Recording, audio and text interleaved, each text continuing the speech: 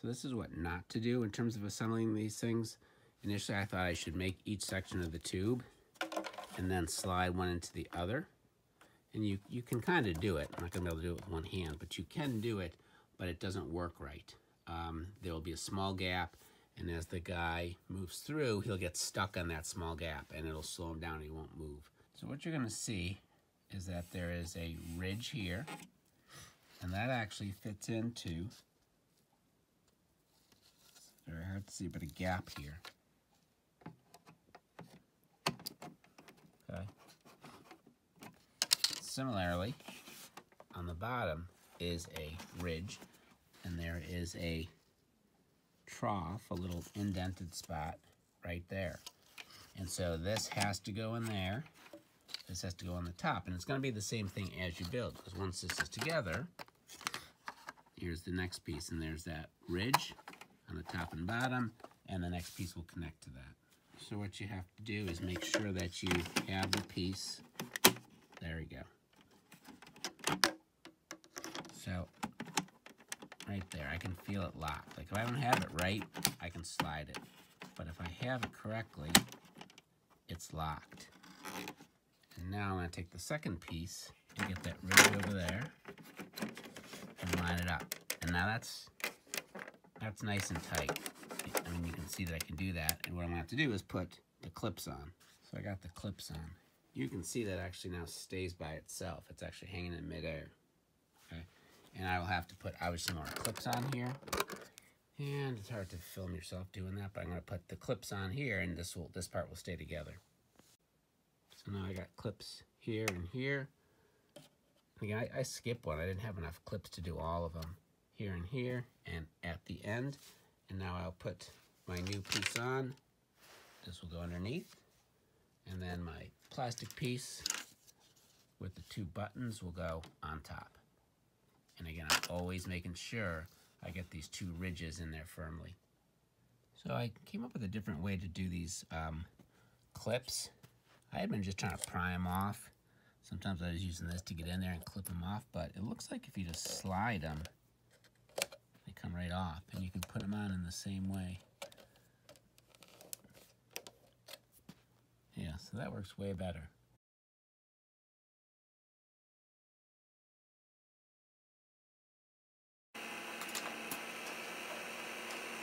So you can see when it's actually working. It's turned on right now. Keep actually going around.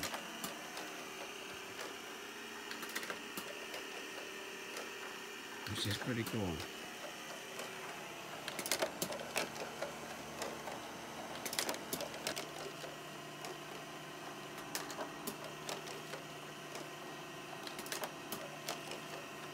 So I've added the vertical piece, but I'll show you a little bit of how this works.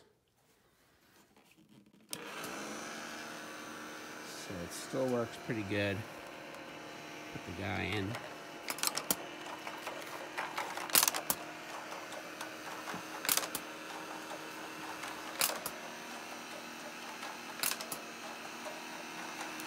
If you pull this out, he stops. And then if you go like this, he goes over there. And you can make him, again, pull the lever out here in a second, he stops, and then do this lever, and he goes back. The other guy, so I'm going to put it back in. We'll go back around as usual. This guy you can drop in, and it's going to slow this guy down because it kind of plugs the thing. There's actually a thing that says the Micronaut must be removed from the vertical horizontal track layout in order for the horizontal track layout to work. But you'll see it kind of still works. He's definitely slowing down. You can kind of shoot this guy. Oh, he actually, wow. I never saw him make it that far.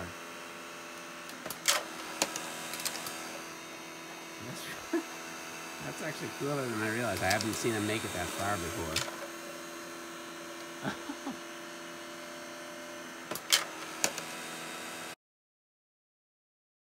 So I've added 2 more straight tracks. And you can see it still is working quite well. I was really surprised. I didn't think it would. So the question is, can the guy go up not 1 tube, but 2 tubes? Okay, so power on. Oh! So he did it actually. That's surprising. Alright, so here's 1, 2, and 3. The issue is going to be, I actually took it off of these stands, and that way it's on the floor, because at some point that thing's going to want to go left and right. So here we go. 1, 2, 3. Oh my gosh, does it. So I was able to prove the concept that I could go up 1, 2, 3. So it only seems logical that this is the next test. So what we got here is our 2-story foyer. So I don't know what it is, but it's basically with all the tall tracks, and we're gonna see if it actually works. All right, so I have not tried this, so I'm gonna turn it on in a minute, and we're gonna see if it makes it all the way up. Dizzying heights, here we go. All right, so the first time it didn't work, I'm not sure why. There we go.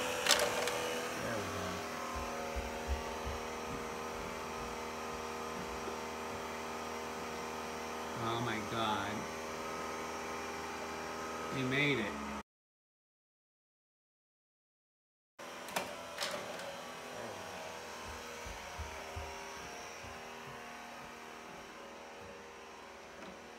Oh my God. He made it. So that's pretty amazing that that actually worked. I ended up using the supports underneath. It was kind of unsturdy on the floor. One sturdy here, or one support here, and then I needed to tape it because it was gonna, it obviously was not gonna work otherwise. Taped it one place, 2 places, and then especially at the top. But that's pretty impressive. So there's gotta be some air loss, but not enough that it didn't work. So that's pretty cool. So you can actually get them to hover if you get the control just right.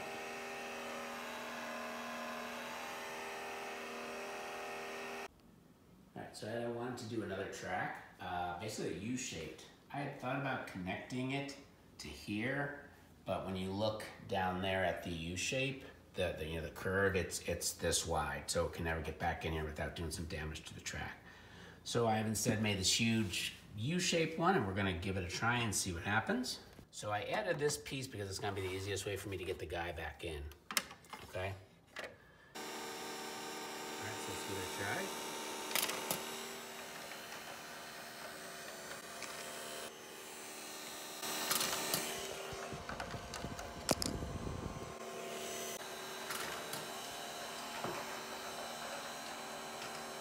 So you can actually do more than one guy at a time. So you can go, so it slows them down. There's 1, there's 2.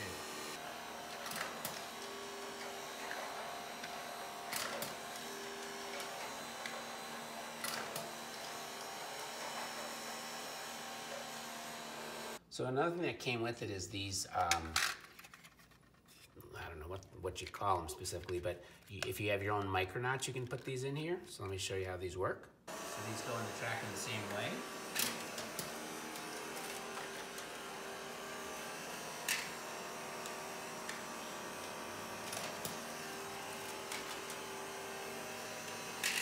So another thing is they have these, you're supposed to be able to make a train. They give you these little white pieces.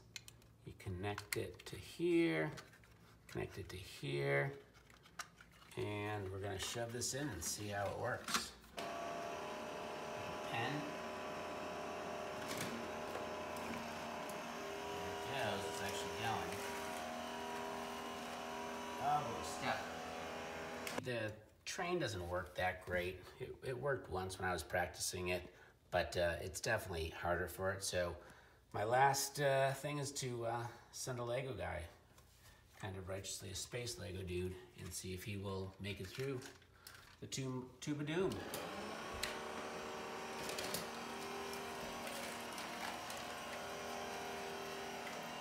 And he does. The last thing to attempt is a reverse tunnel thingamajigger.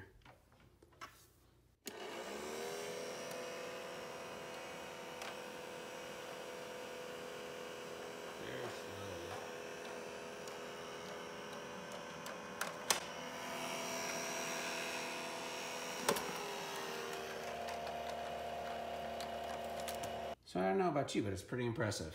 It's a nice little set. The extra tracks and things are great. And it's a lot funner than I thought it was going to be. I thought it was going to be kind of simplistic. You can only do one thing, but you can be creative with it. So here it is with everything laid out.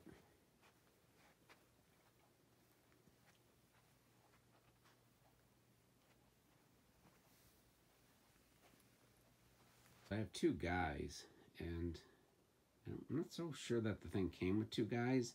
It almost feels like there's two sets here. The guy had, like, there's two sets of directions, even though I've made pretty much what's shown here. There's one extra track I didn't do.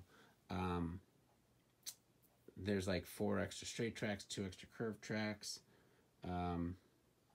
seemingly 1 extra of these curved things. The guy said something about his dad sending away for something, so I don't know if he got extra pieces.